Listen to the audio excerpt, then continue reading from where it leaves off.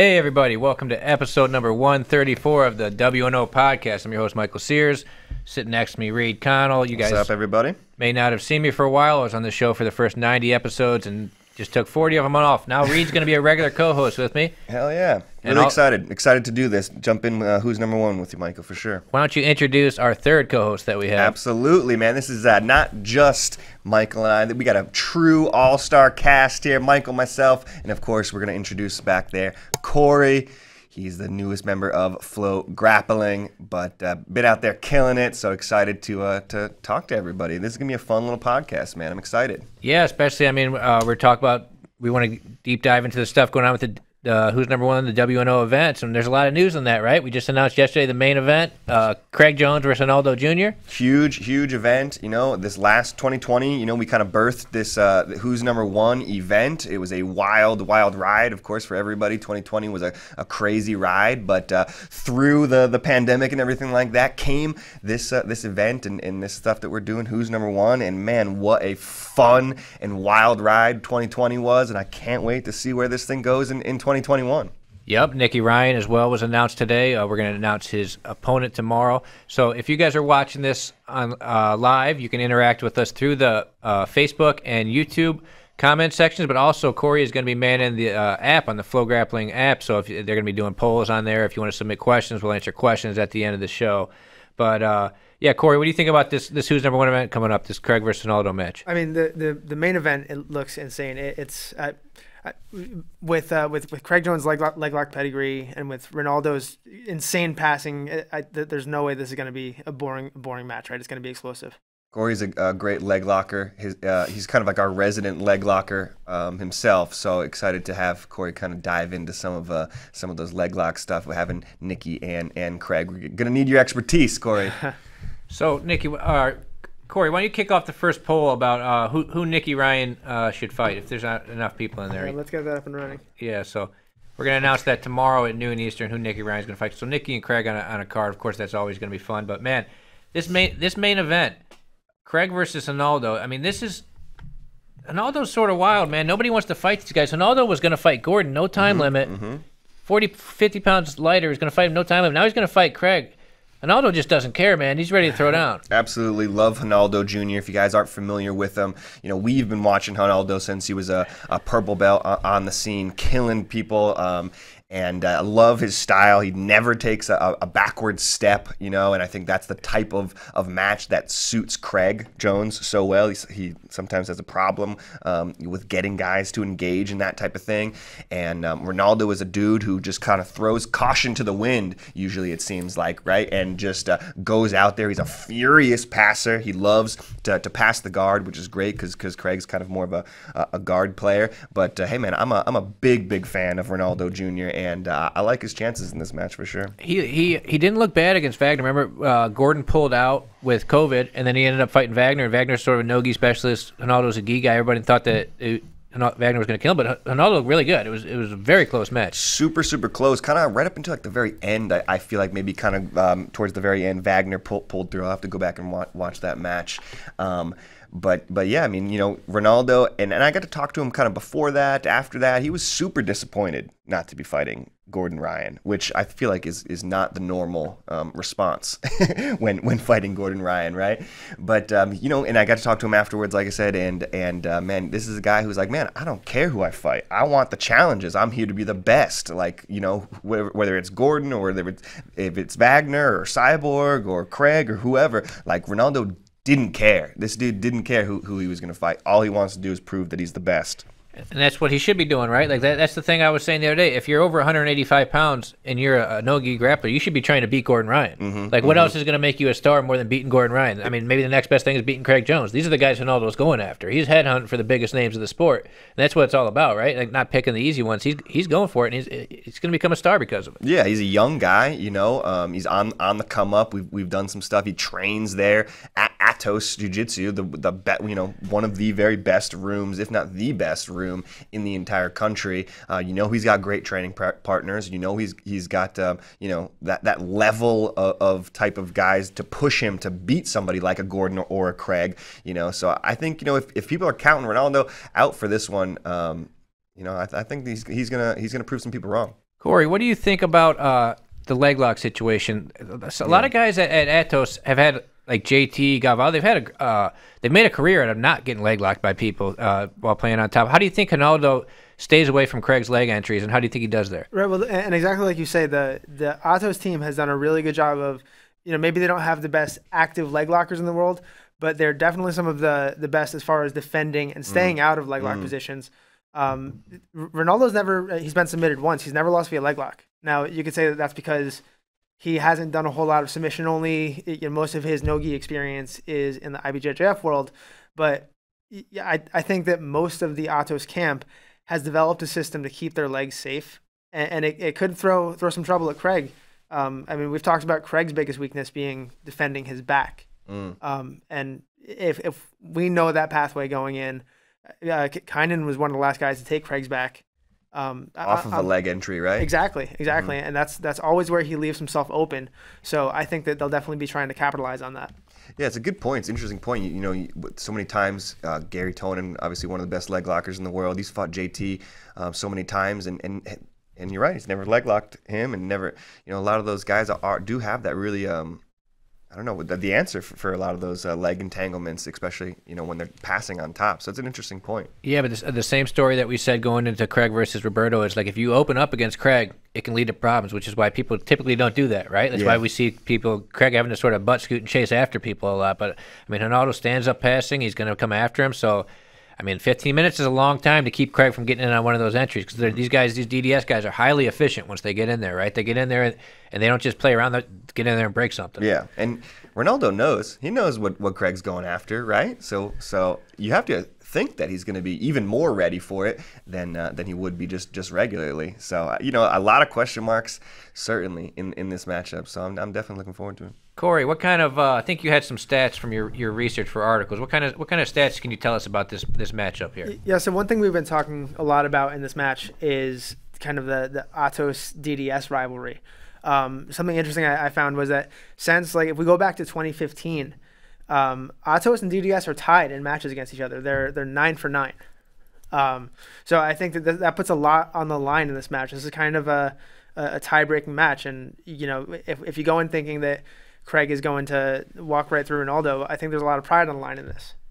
What are some big Atos versus DDS? Obviously Gary versus JT comes to mind. Holtz fought Gordon a couple times. Holtz fought Gordon. Well, there's been all these guys in the last year. It's been a bunch of the next generation, right? Ty and Cade and Ethan and so Mickey. that's one of the interesting things is that Atos not only has the lead in the last year, they shut out DDS last year. Wow. Atos went 4-0 against DDS members. Wow, that's big. It was all like Ruotolo. It was all the Ruotolo brothers, correct? It was 3 Ruotolo brothers, and Hulk beat Oliver Taza. So both the Ruotolo brothers were at who number one when they beat Ethan and Nick. You say what you want about that Cade versus Ethan match, but it counts as a W. Yep. Hulk beat Taza at Subversive. And Ty beat Taza at Third Coast. Okay. Gotcha. Wow. That's kind of crazy, to be honest. 4-0 Atos versus DDS in 2020. I didn't put that together. Yeah, 4-match winning streak. I would have never guessed that. 18 matches against each other. So this is kind of like a rubber match in match 19. So it's pretty interesting. But okay. You got to like your chances with Craig in there and Ronaldo. Both putting their kind of A-team guys out there. Let's see where the chips fall here. Yeah, and it goes all the way to the top, right? Like this rivalry has been going on forever. Like basically, it starts at the top. Yeah, almost. it started at the first time I basically started hearing about Gordon Ryan was when he was calling out people for cash matches online, and it's like he started going after Galvao right away. Yeah, and what was he even a black belt yet? Maybe you just got. It was like 175 pounds or something. Yeah, way back in the day, a different world.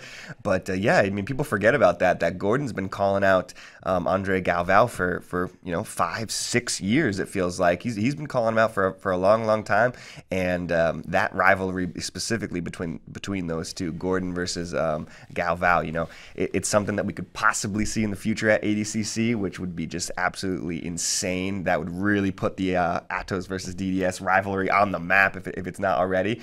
But you got to remember that it really started with Gordon calling out Andre, and now here 5 years later, it's the biggest rivalry in the sport. Oh yeah, I think without question the top two teams right now in no-gi grappling, and then you got Gary and JT. Gary lost to JT in the semis at 2 who's number ones in a row.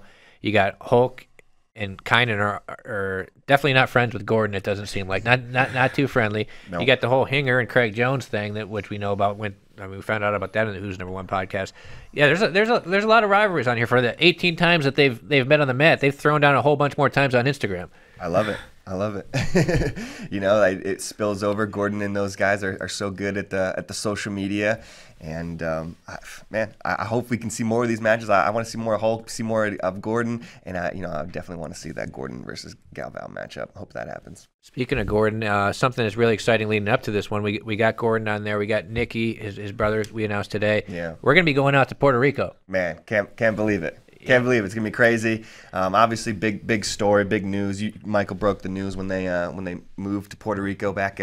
When was that? When did they move? 3 months ago. Yeah, a couple months ago. 2 months ago, moved to Puerto Rico. Really been looking forward to going down there. Ever since it came out that they're moving to Puerto Rico, and just a couple weeks here, Michael and I are going to be going down there, getting all the content, filming some films, filming some hype for this upcoming event and whatnot. But man, I cannot wait to go down there, just to see what those guys have been doing.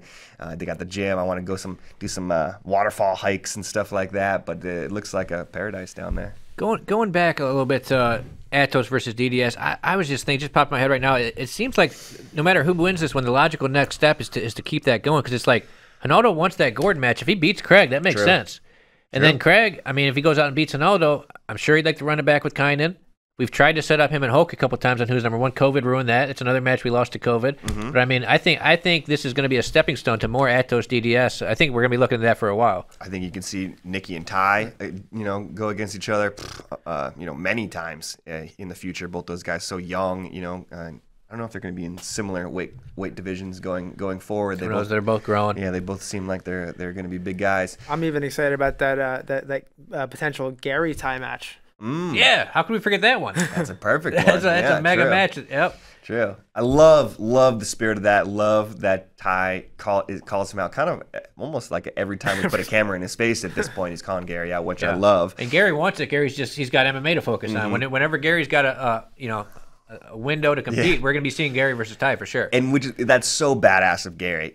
Gary has, not too long ago was in this situation where he was calling out guys and people were turning him down left and right. So awesome to see kind of Gary, pay it forward almost, or pay it forward to the guys coming up after him and whatnot. Well, Gary, I think he sort of thinks like that because after he got the number one spot in the rankings, in the welterweight rankings, I was talking with Jeff, their agent. And he's like, hey, we're not trying to be, an absent number one, because Gary had to deal with that for a while, where the guys ranked ahead of him weren't really competing. Nobody wanted to fight him. Gary's got that number one spot. He's going to defend it whenever he can. Love it. And not only is he defending his number one spot in jiu-jitsu, but he's also number one. He's going to be a number one guy in MMA too soon. So he's like, doing it in both sports. It's incredible. Love Gary too. Yeah. So we're looking at, we just rattled off about a dozen high-profile Atos versus DDS matches, and I think the idea is the climax of all this is Andre versus Gordon in 2022, right? Andre versus Gordon 2022. What do you think, Corey? You think we see it? I hope we see it. Everybody does, right? Yeah. That's definitely the big one. So from when Galvao, when he beat Felipe Pena, and he ran up to the camera and he was like, "Stop talking shit," I just felt like it was right. Even from that moment, we were setting up 2022 or 2021. Well, I think everybody thought Andre was going to retire then. And then he said he wanted to do the stare down. I remember I ran and grabbed Gordon, and Gordon goes, "Wait, isn't he retiring?" Everybody thought that he was done, but Galvao doesn't age. He was probably 38 when he won that last one. 38, yeah. So he's going to be 40 plus. He might even be 41 by the time 2022 comes around. But we still don't know exactly when that tournament's going to happen. So he could be potentially 41 by the time that happens. Who knows? One thing that pops into my head is this like the modern day Buchecha Roger Gracie? It's a match that everybody's been looking forward to for so long, right? We want to make sure that this match doesn't happen in 2024 when it's like at this point now it doesn't matter who wins.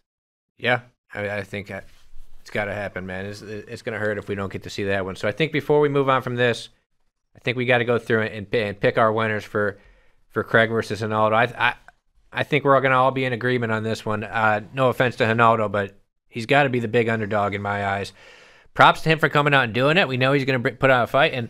But, hey, if he goes out and he wins this thing, this could be a star-making type of situation, like when Craig beat Leandro Lo and Murillo at ADCC. Just a few. It's strange that was just 4 years ago. I know. And I mean, Craig's a veteran now, established veteran. But it's like if Ronaldo comes out and beats Craig, that would be that level of win where it's like, all right, you're a big star now. But I'm going to have to go with Craig Jones winning this one, especially under this rule set. Do you think by submission or? I'm going to say 15 minutes is a long time for Ronaldo to keep those legs safe. I don't think his knowledge of the leg lock game and the positions is going to. I mean, Danaher, even if you know that stuff, the DDS is ahead of everybody. I mean, Craig's really efficient, really tight when he gets there. I think we're going to see Craig probably inside heel hook.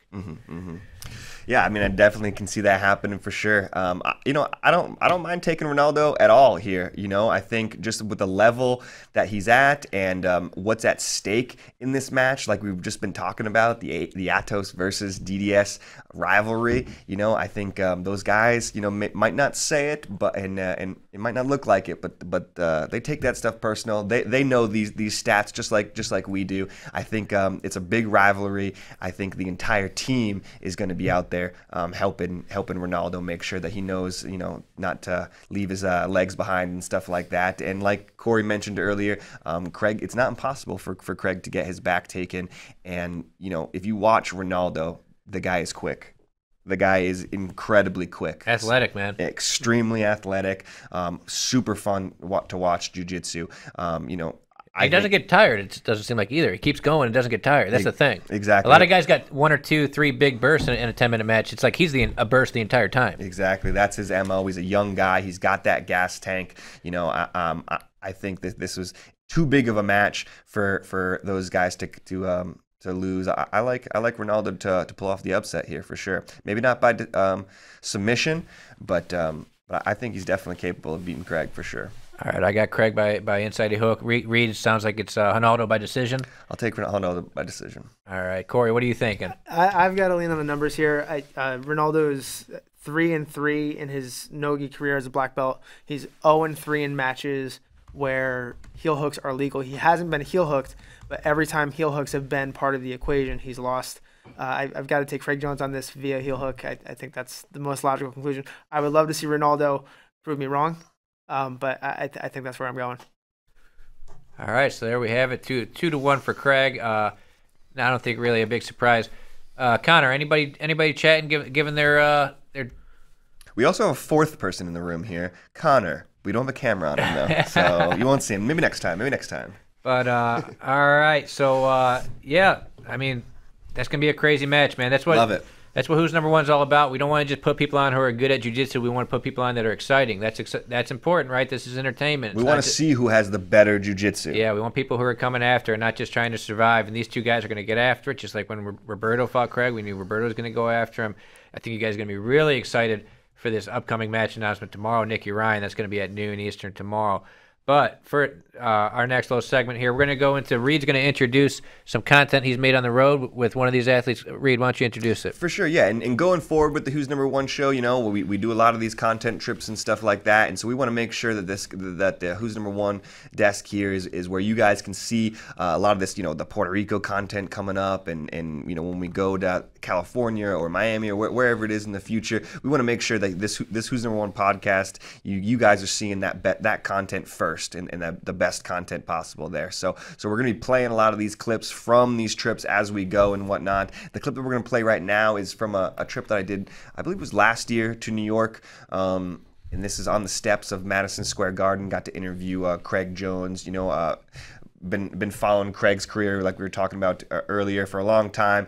And just to see him go out there in 2017, back in 2017, not many people knew who Craig Jones was, and then he burst onto the scene in ADCC 2017, became a huge star. Now, he's at the top of the world. So this is a little interview I did with Craig about last year, talking about upcoming ADCC and talking about what it's like to train in New York. Of course, all these guys, they're down in Puerto Rico now, but it's a unique room. So let's see what Craig's got to say about it. Is it surprising to you that you landed here at all places? Well, it's probably the style I tried to most copy when I was coming up, and even in the gi. And I think it was probably detrimental to me in the gi. I was always trying to finish people. I would always either get a a triangle choke. Usually that's all I would do in the gi, or I would lose on points. And I would always watch these guys, and basically like Gordon Ryan's submission rate and stuff, that's what I want to be. I don't want to ever beat a guy by 2 points, hold on for my life and cheer. Like, I'm not saying there's anything wrong with that if that's the strategy you play, because it's within the rules, and it's you still won according to the rules. But I want to be out there finishing everyone, trying to finish everyone, and I guess that's the style these guys do the most. And I guess that's the reason why probably a lot of guys don't want to accept matches against these guys. It's one thing you want to accept a match against a guy that you might be on 2 points. It's like, that sucks, but you lost. Yep. It's another thing if a guy comes out, is trying to kill you, submit you, dominate you. So I guess I'm trying to copy these guys' style, so it's probably the best place for me to prepare for a tournament like ADCC. Plus, not very many Westerners, I guess, have won ADCC. And I guess these are one of the few teams where they got like Gordon Ryan that has won it. Was it inspiring to see Gordon do what he did in 2017? You know, you trained with him quite a bit. You competed against him also quite a bit. But you know, you were there every day in the gym. You were there every day in the gym with him. Is it inspiring to see Gordon do what he did?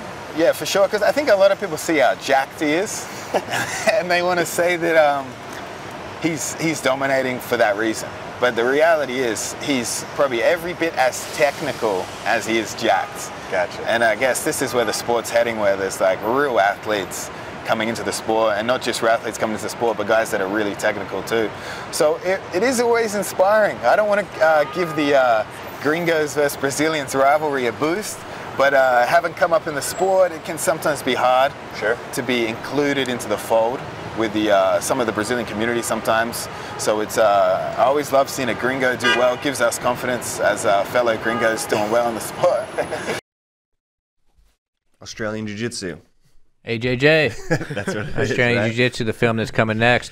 It's a sequel. Reed, you've basically been working with Craig ever since he got known, right? You were there in Finland when he made his name. For sure, man. I mean, Craig is somebody who wasn't really on our radar there going into ADCC 2017. You know, he won the trials. You know, obviously had a great name as a, you know, kind of up and coming Australian brown belt, black belt.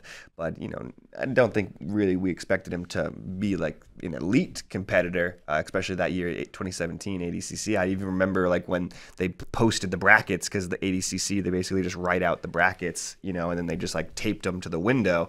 And Leandro Lowe walked up to the window looking at the brackets, and he looked at me and he was like, Craig Jones? He was like, do you know who that guy is? Like, Leandro Lowe had no idea. And I was like, yeah, he's an Australian guy. Like, you'll be fine. The trials winner who usually gets sacrificed to the big names in the first round. Exactly. The Pacific Asia trial winner, European trial winners, they usually go up against the #1 seed or the previous winner that year. So Craig got matched up against Leandro and shocked everybody, man. I mean, that was like one of the funnest matches, one of the funnest moments from the entire tournament, or from my ADCC experience. Just to see that dude grow into, you know, the jiu-jitsu celebrity that he is awesome for sure. Yeah, he's a hell of a guy too. He's hilarious. Yeah. He's pretty humble. So, and his jiu-jitsu is so much fun to watch, you know. And I mean, he first, you know, broke Leandro's leg there, and then took his back off of it, and then flying triangled Murillo, you know, and it was just like, oh my god. And he's got and then the next, you know, the following ADCC, he's got the sick guillotine on Mason, and you know, Craig's a submission hunter, man. It's super fun to watch. That's exactly what I mean. The advice I would give to any young athletes coming up is it doesn't matter how much you win, it's how you win. Craig went there to ADCC, and I think he took 4th and became a huge megastar out of that thing, just because of the way he's going out there. He's getting after. He's trying to finish people. If you're just trying to go out and win ref decisions, I mean, you're not going to become as well known as somebody else who's going for the sub all the time. The modern day Eddie Bravo, really, right? Like, you know, he didn't win, but man, who remembers who won 88 that year? Nobody. No, I'm just kidding. It was Gordon won that one. So, so something that we wanted to add in here for the new formula for this show is some rankings talk, some rankings discussion. The no-gi rankings are sort of integral to the who's number one thing. We've changed all the weight classes so that they're the weights that we're going to use for who's number one that we're going to eventually probably crown champions in and everything. So it's basically the same as UFC without a 125 division. But this one that we wanted to talk about today is the middleweight division, 185 pounds, if you want to pull that up, Tyler. So, I mean, this is a pretty wide open division. Something that's interesting here is that Craig could probably make this division. He has told me that he could make it for the right weight. He's meeting Ronaldo at 195 in between each other. But Roberto's number 1, who Craig has tapped recently in October at who's number 1. Wagner Hosha, number 2, a guy who's a freaking competitor and who's number 1. William Tackett, number 3, our FloGrappling 2020 newcomer of the year, rising star of the year. John Blank just lost to Wagner. Hibamar, Nogi world champion. Gabriel Almeida. Pedro Mourinho would be an interesting guy to get in the mix. Andrew Wiltsey from Daisy Fresh, ranked number 8. He won Nogi Pans at black belt. Ronaldo Jr. is ranked number 9. I think he won like American National. Oh, he won Nogi Pans as well at black belt at the weight below Wiltsey. They were middleweight. And those guys have a history. And cool. They fought a whole bunch of times at the club belts. They fought Nogi World as well. They fought Nogi a couple times, I think. And then 10, we got Felipe Cesar Silva. Reed, what do you think about this weight class here? I mean, the 185, this is always kind of one of the most exciting weight classes in UFC and in combat sports and everything like that. And I think it's highlighted by the most electrifying grappler in the sport right now, in my opinion. That's Roberto Jimenez. Nobody's more exciting, I think, than Roberto. Nobody brings more energy and just badass jiu-jitsu to the table than a guy like Roberto. Love to see, he's a young guy out there. Love to see him at the top there. Hopefully we'll see him at ADCC soon and some more Who's Number 1 events. Who knows? Hopefully he'll be on some soon. But yeah, this is a loaded card. John Blank is another new guy who's making a name for himself out there. Hibamar has been looking good lately, so this is a stacked one. It looks a lot different though than maybe 12 months ago. I feel like that's a fair statement to make. 12 months ago, Roberto's not even a black belt, or maybe brown belt still. I think maybe he made his black belt debut in February against Keenan. So he definitely wasn't known as like some. He's gone out and beat Wagner and Nicker out at Nogi at this point too. So he's up there against the pros. Corey, anything stand out to you looking at these rankings here? Yeah, we spent a lot of time talking about Ronaldo Jr. today. So just one more thing here, but I can't think of a match in the top 5 that I wouldn't love to see Ronaldo against. True. He's a great match. We had him against Wagner at Who's Number 1 6-7 months ago. Still a great match. Him against Roberto, him against William Tackett, him against John Blank. I would love to see him against Andrew Wiltsey again too. Him against William Tackett. That's an interesting one. That's definitely Ronaldo versus William Tackett sounds crazy. I feel like, if I remember correctly, I think him and Roberto might be some sort of purple brown belt rivalry. I feel like they probably threw down a few times. Yeah. William Tackett, John Blank's an interesting one. Ronaldo versus William Tackett. Any other matches here that stand out to you, Reed? Both those guys are so young, like William and Ronaldo. That you were talking about Ronaldo having that gas tank. Yeah. William too, right? Those like young guys who just literally never get tired. I hate rolling with those guys in the gym. Those like 16-year-old blue belts who just like beat me up for the entire time, never get tired. Yeah, there's a bunch of. Even looking at the bottom half, Pedro Mourinho and Andrew Wiltsey are 2 newer black belts who are. Pedro's not even a black belt yet. Pedro's somehow not even a black belt yet, but. Basically long-time brown belt, though. Yeah, basically is when it comes to Nogi and Andrew Wilt. Those are 2 guys that get after it, too. So you talk about Ronaldo, Andrew, Pedro coming up, William Tackett, Roberto. This is an exciting bracket for a long time to come. And you even got an older guy, a veteran like Wagner Hosha ain't going anywhere. I love that like Wagner is the veteran in there who's just like, beating back the younger generation. How old is Wagner? 38? Somewhere around there. I think he's double the age of William Tackett. I think William Tackett might be 19.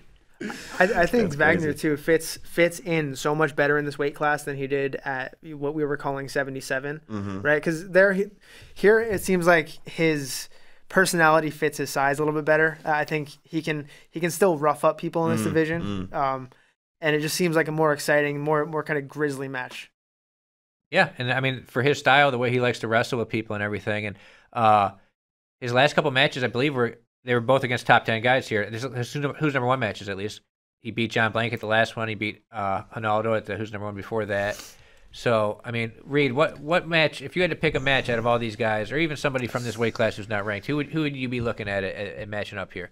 Matching up? I don't know. I'm going to pick out the name Pedro Mourinho just because you mentioned him, and he's still a brown belt, but I'd love to see Pedro in this mix. Him and Roberto have had quite a few wars over the years, and it's another one. Yep. So you could run that one back again. I believe both those guys have submitted each other kind of a few times. So that one's crazy. But like maybe Pedro Mourinho versus John Blank would be a good one to do. See where those guys are at. So, both kind of mid tier in the rankings right now. See who's got that elite pedigree.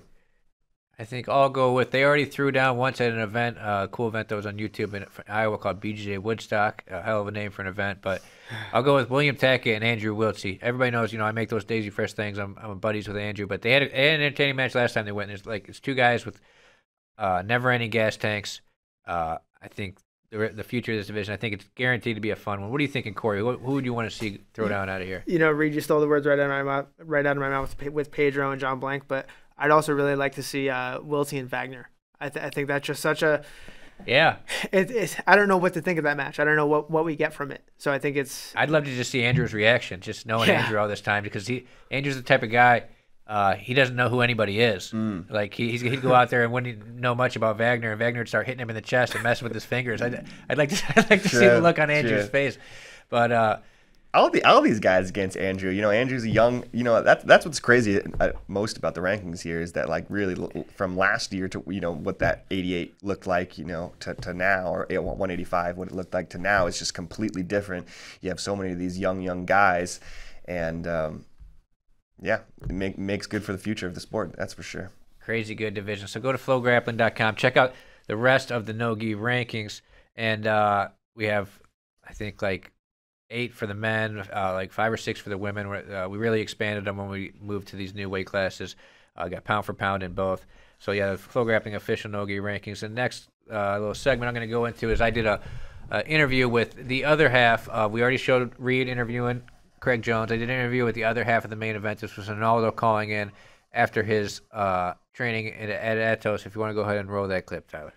Here with Ronaldo Jr. Big news yesterday that you're going to be in the main event of Who's Number One versus Craig Jones. How are you feeling, man? We muted? Yeah, feeling good. It's a big opportunity to be on Who's Number One again. Can't wait to be there. I like the show, I like the lights. It's awesome. So you train at Atos in San Diego with Galvao. You've trained at other places. What is it about Atos that makes it such a special place that you guys have so many champions? Basically, it's like I have opportunity to test myself against all of athletes. They have a different game.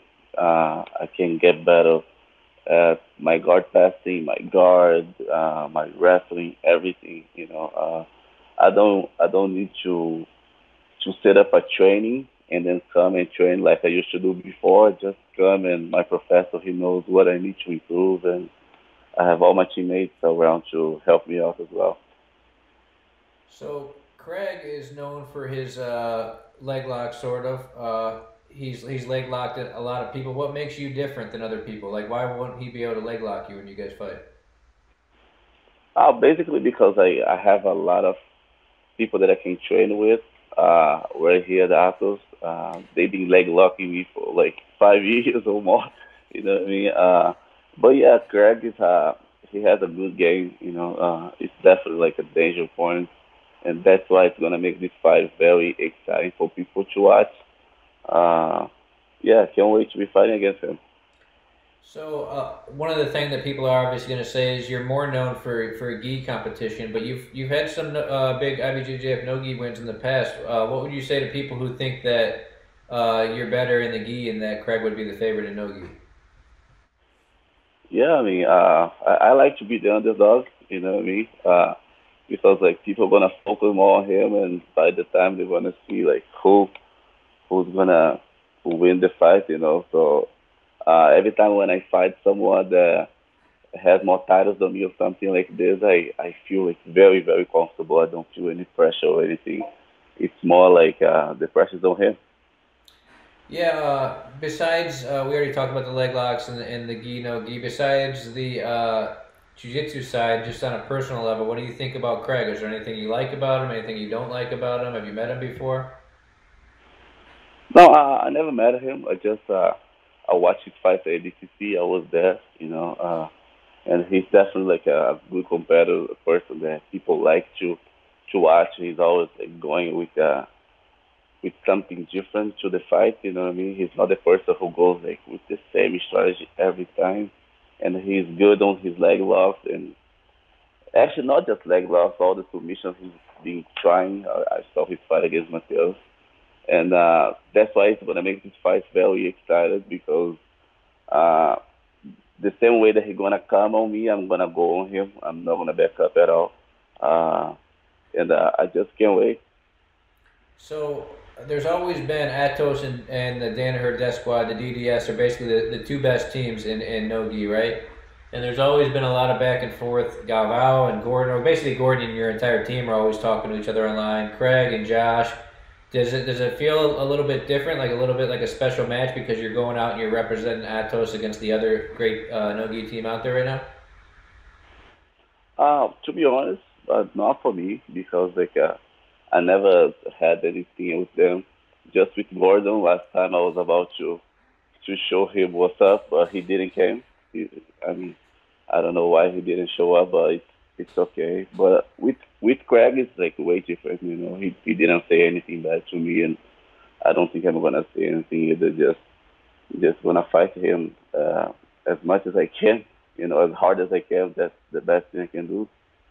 So obviously we tried to do that Gordon match on Who's Number One before it fell apart. So is that a match that you'd be looking for in the future still?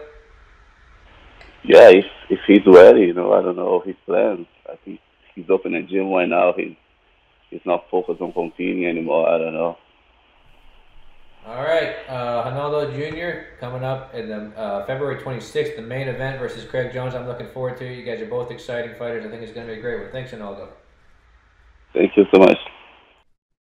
All right, there you have it. Ronaldo Jr., I think, still sort of trolling Gordon, saying he's ready for a Gordon match if Gordon's ready. I mean, that's basically the thing that he said that set Gordon off to kick it off.